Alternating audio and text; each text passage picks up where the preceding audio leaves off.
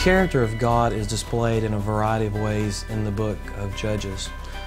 One of the prominent themes is God's faithfulness.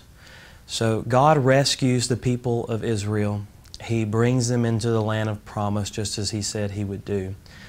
In the covenant that He established with them at Mount Sinai, He said, "I will be your God and you will be my people."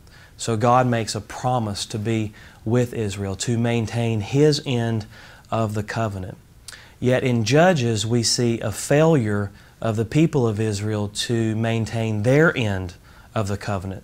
They continually turn away from the Lord, and yet the whole time the Lord remains faithful to His promises.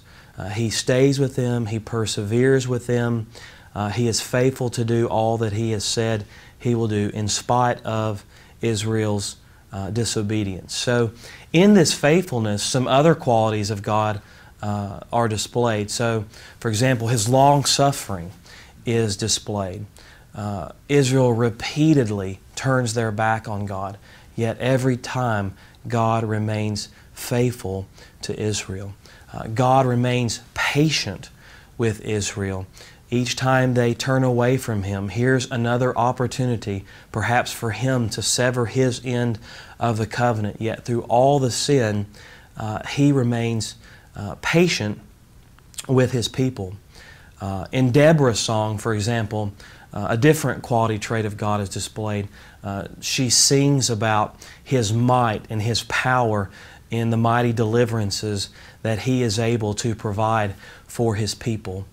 But also, the characteristic of God's mercy is on display throughout the book as He perseveres with His people, as He gives further opportunity for even His judges. Samson has been given a unique gift by God, a unique power and ability, yet Samson seems to throw this ability away. He squanders it. He treats it as if it's a game.